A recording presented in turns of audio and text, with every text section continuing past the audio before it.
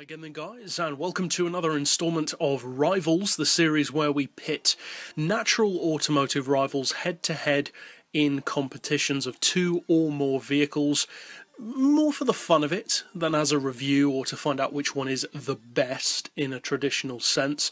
And often with these series, the car that wins with the most points is not necessarily the quickest.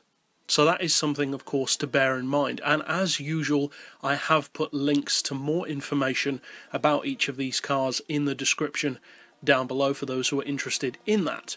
But in this particular Rivals matchup, we're pitting the four modern premium WRC cars head to head. Now, we're not featuring the Subaru Impreza sedans or the Mitsubishi Evo 10 because they are, of course, not real rally cars. We are only featuring the four real WRC machines from Ford, Subaru, Suzuki and Citroen. So, let's get straight to it. First up we have the Citroen C4. This is a vehicle which I've recommended in my top 10 rally cars on Gran Turismo list because of the four vehicles it's one of my preferred. Possibly even my personal favourite of the four. It's a very well balanced and strong all-round vehicle, and although the four cars do in their stock forms in particular fall within very, very similar parameters as far as power, weight, price, PP, etc., when you tune them, which many people will, there are differences. Some very notable ones. Now, the Citroen overall is obviously at least as good as any of the others because they have to be competitive against one another. But I think the main advantage of the Citroen overall is the balance of its handling. Some of the other WRC or other rally machines in general may be quicker than the Citroen for pure speed. Some may have slightly better or worse steering, but overall the Citroen is very driver friendly, relatively beginner friendly, and just feels really well balanced through the corners. Overall, it's a strong machine and a good, safe bet of a rally car. In real life, of course, it's had great success, and on the game, you can as well. Next up, of course, we have the Suzuki SX4 WRC machine, and although it would be easy to underestimate this car, being the smallest vehicle of the four and you'd probably assume the least powerful, ironically, it's actually the exact opposite. The SX4 is the most powerful of all four vehicles, very surprisingly to some people. Now, the fact that it is smaller gives it some interesting advantages, but also potentially some things which aren't quite as good. Not necessarily full-on disadvantages, but just points which aren't as good. Now, one of the main advantages, of course, of being a smaller vehicle is nimbleness. Being a smaller car, you can get it through tighter corners, smaller spaces easier than you can with a larger vehicle, something like a Focus, for instance. The disadvantage is, ironically, that same thing. Because it's smaller, particularly in terms of length, the wheelbase in particular, it's actually not quite as good around long sweeping corners because you don't have that length of the car and in turn the counterbalance that comes from that extra length to swing the back end of the car out and hold it through longer corners. Now, the handling on the SX4 is certainly not bad, but the fact that it is such a short vehicle compared to the others does affect it in certain corners, and it's not necessarily as driver friendly as, say, the Focus or the Citroen. Overall, though, it's the most powerful, as I said, and probably the most eye-catching due to the bright yellow paint. Next up we have the Subaru Impreza, probably visually the most plain of the four. It doesn't really look that extreme compared to the standard Impreza, whereas the other cars do look very majorly overhauled compared to their road-going counterparts. The Subaru, though, does exactly what you'd expect from a Subaru or from a Mitsubishi when they were more heavily involved in WRC, and that is, it's just consistent.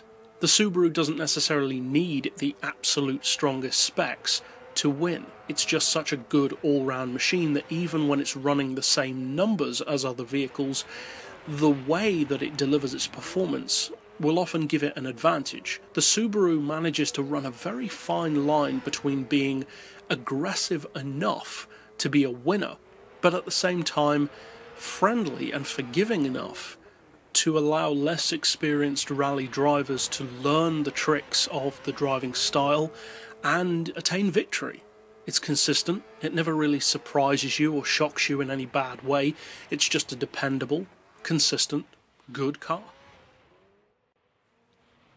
And finally we have the Ford Focus RS WRC car. Visually it looks nothing like the road-going RS, which is a pretty insane looking car. The rally car goes for a much more visually conservative approach, ironically, than the road-going version, but at the same time the Focus, although not having necessarily the pedigree of something like an Impreza or an Evo on the rallying scene, very quickly made a name for itself for being very, very strong on the WRC scene. In pretty much all of its forms, the Focus has been a strong rally car, and for pretty much all of the Gran Turismo games, it's been a strong rally car. This just happens to be the latest form of it that we have, and it doesn't let you down. The handling is excellent, the drivability and the manners of the car are very friendly, very forgiving and perfect for less experienced drivers, but at the same time, it's extremely quick and very, very competitive. It's not necessarily as forgiving as, say, an Impreza, but it's certainly more forgiving than the Suzuki and has the same kind of well-balanced nature as the Citroen. Overall, the Focus is a very consistent and dependable WRC machine, and if you decide to use it as your rally car of choice, you won't be disappointed. But that's it overall for the individual rundowns. Now let's get to the meat. The comparison of our specs. Now, as I mentioned earlier on in the video, all four vehicles run virtually the same parameters. They have slightly different engine sizes and slightly different amounts of torque, but the power, the weight and the price in their standard form, as well as the PP, are very similar and in many cases exactly the same due to the regulations and rules of rallying. When you tune them though, that all changes. Now, some things they do share in common, such as weight and price. All four vehicles weigh 1,230 kilos.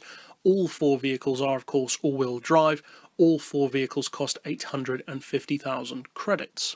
All of them are also 2-litre vehicles, but interestingly, their exact capacity in terms of cubic centimetres, or cc, is not the same. Now, bringing up the specs, as you can see, pretty early on, vehicles start to set themselves apart. The engine capacities, for instance, as I said, are slightly different. For instance, both the Ford and the Citroen do have the larger engines of the four at 1998 cc compared to 1994 of the Impreza and 1997, just 1 cc smaller for the Suzuki. As far as price, they're all the same, so we give them equal points there.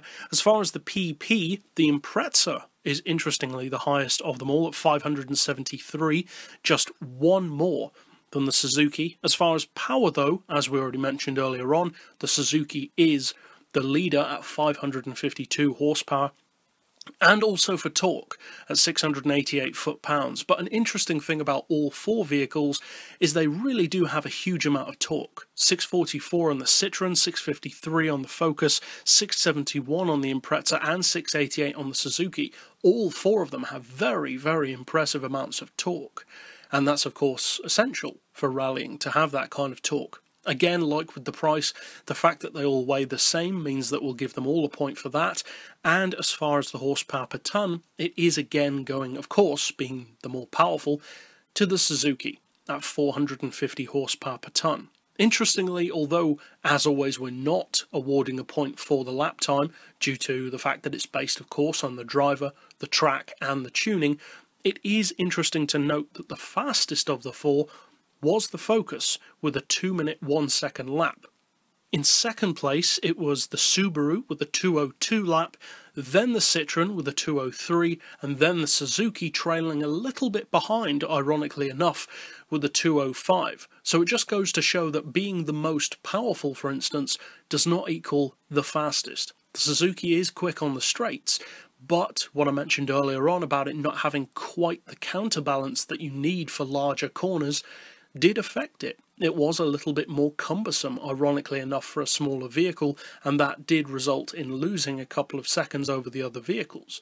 Now, if you want to see the exact lap times, you can check those in the description down below, but overall, that does mean that although it was, funnily enough, the slowest of the four, the winner in terms of pure top trumps points is the Suzuki, with 5 points, and all three of the other cars get 3 points apiece. Very interesting to see how quite often the car with the best spec does not turn out to be the quickest.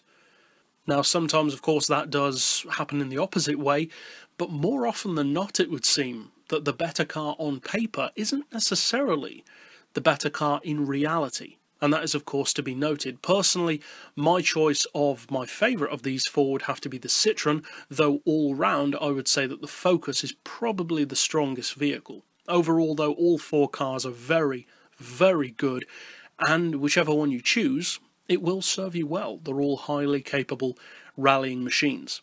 But that's it overall for this particular Rivals matchup, and as always, if there are particular Rivals showdowns between two or more cars that you would like to see, be sure to slap those down in the comments below. And for now, as always, thanks for watching.